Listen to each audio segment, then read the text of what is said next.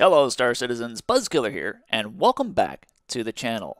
In today's video, I'll be going over my recommended Dual Thrustmaster T-16000M bindings for Alpha 3.8.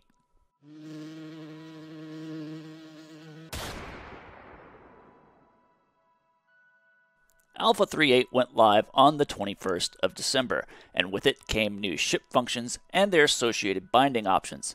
It also came with a ton of new bugs when it comes to mapping, importing, and exporting bindings. Honestly, this has been one of the most difficult patches to work with since I started doing these videos, which is why it took me so long to get this video out.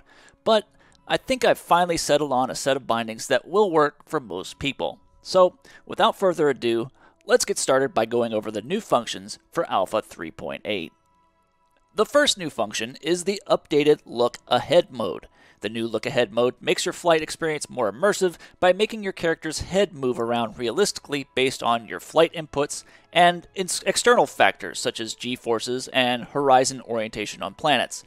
It also allows people without head tracking to better keep track of where their ship is going and where the ship is.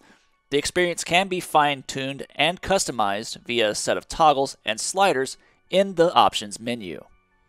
The new mode also came with two new functions you can map to your joystick.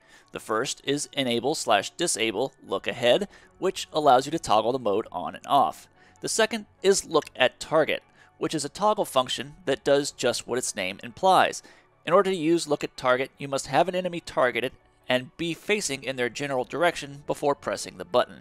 Your camera then locks onto them until they fly out of your head's range of motion, target lock is lost, or you press the button again.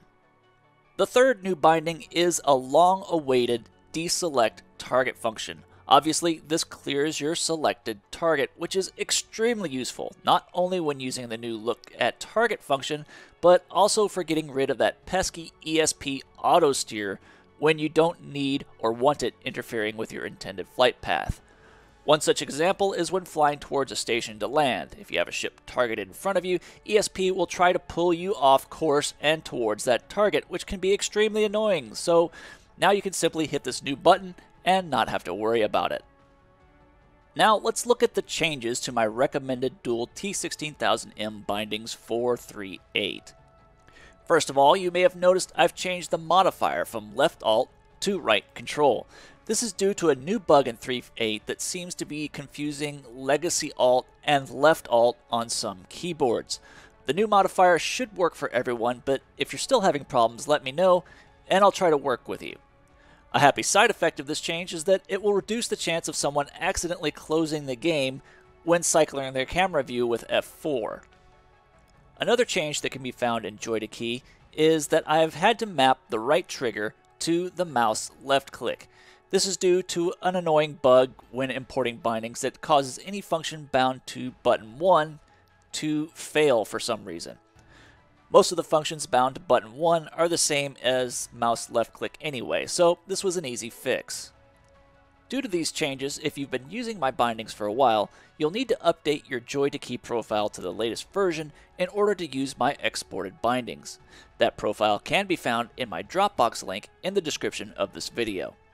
You'll also need to make sure that you're using the latest version of Joy to Key, which is currently version 6.3. For button bindings, I've added the new Look Ahead toggle to button R7. This of course required me to move the headlights function to modified left hat up, which is actually a better place for it since it's easier to access in flight. As you may remember, modified left hat up and down used to be bound to the acceleration limiter, but there's another new bug in 3.8 that makes it so you can't use a modifier for this function, so it was moved to buttons L9 and L10. Buttons L9 and 10 used to be the VTOL thrusters and landing system, so they were moved to modified R2 and modified R4 respectively.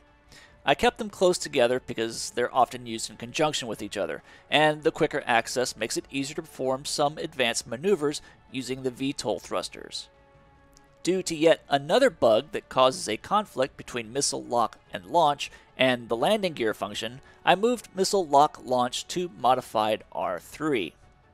Modified R2 was previously mapped to the quantum travel system, so that function was moved down to button R8, and cycle gimbal mode was moved up to button R4 for easier access during combat.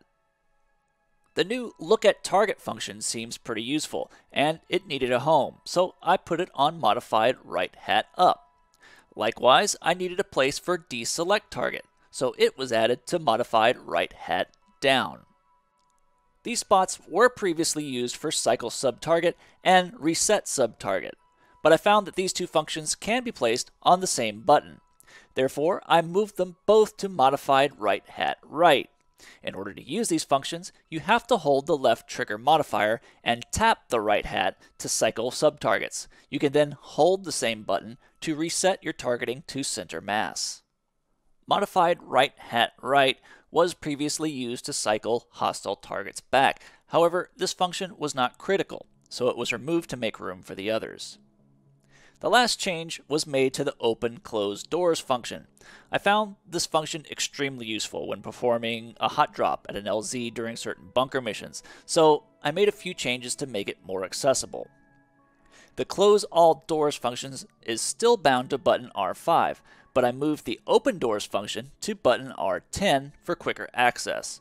I then moved the Lock Doors function to modified button R5, and modified button R10 is still bound to the Unlock All Doors function.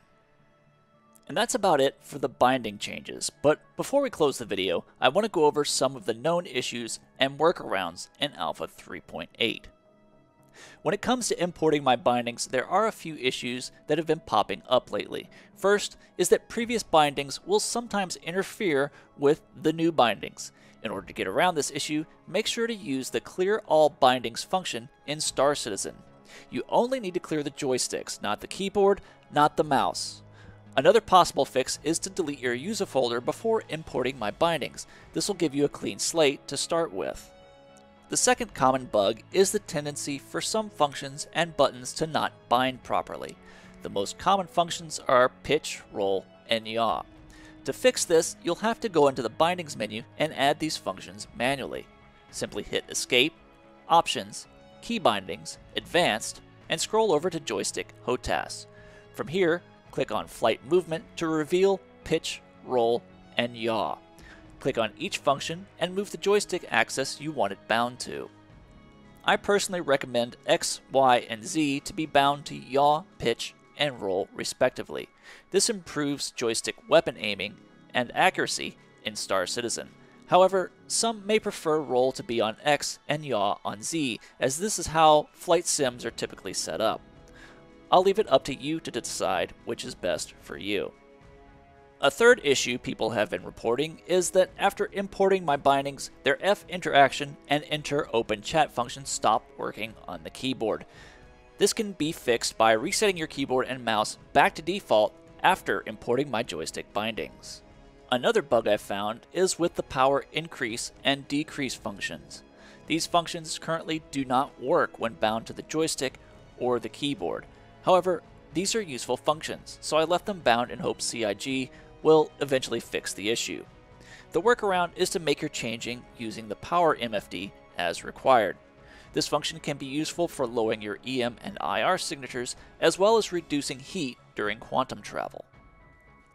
And that about wraps up this update. I hope you found it useful. If so, make sure to like, comment, and subscribe for future content. Maintaining these bindings requires a lot of time and effort on my part, and even though I don't monetize this channel in any way, having subscribers and regular feedback motivates me to keep making these videos. All the usual bindings and configuration files can be found in my Dropbox by following the link in the description below. Until next time, this has been Buzzkiller, and I'll see you in the verse.